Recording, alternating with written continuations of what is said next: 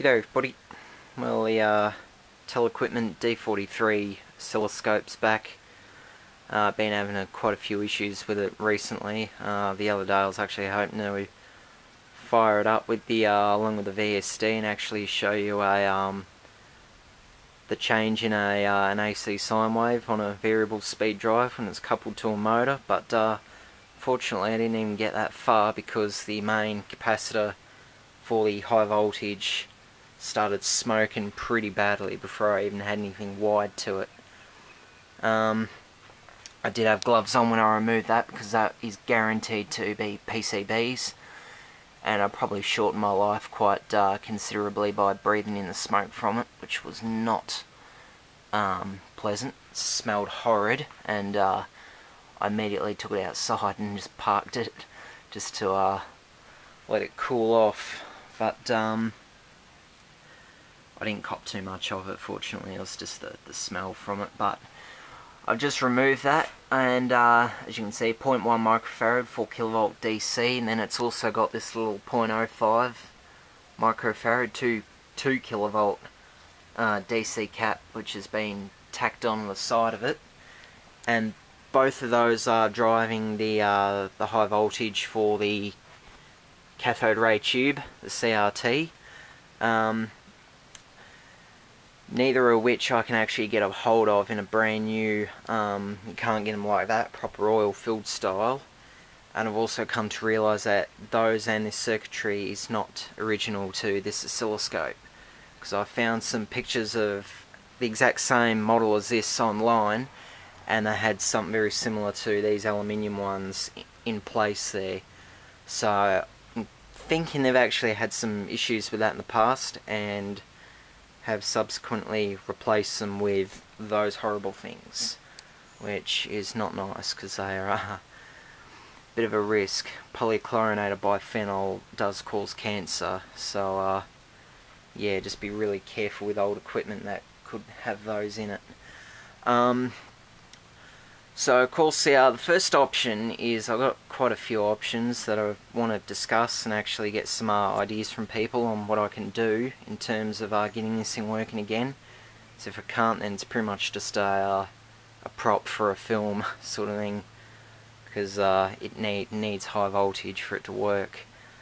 First option is to just directly replace those caps. I've got these two microwave caps here. Both of them are 0.9 microfarads at 2000 volt AC, but if I put them in series with each other, I get 0.4 microfarads at 4000 volts AC, which can even be used on DC. These are, it doesn't actually matter with these ones. Maybe potentially overdriving the cathode ray tube by 0.3 microfarads, but theoretically it should actually work alright with these in, but I don't really want to put them in just yet in case I end up nuking some really sensitive electronics, or worse, blowing the CRT up. So that's option A. Option B is to rip all that out completely and put an old AC flyback in it with a diode to convert it to DC, and just work out what the pinouts are, what's feeding it, what the voltage is, and then rig something up with one of these, fit that into it, and then drive the EHT with this, which could also potentially work. I've just got to work out what the feed is. Got two transformers here. They're out of old black and white televisions, and they're in immaculate condition actually for their age. There's nothing wrong with either of these. So they'll even fit in the gap there, but again, working out what to replace that one with is also going to be pretty tricky,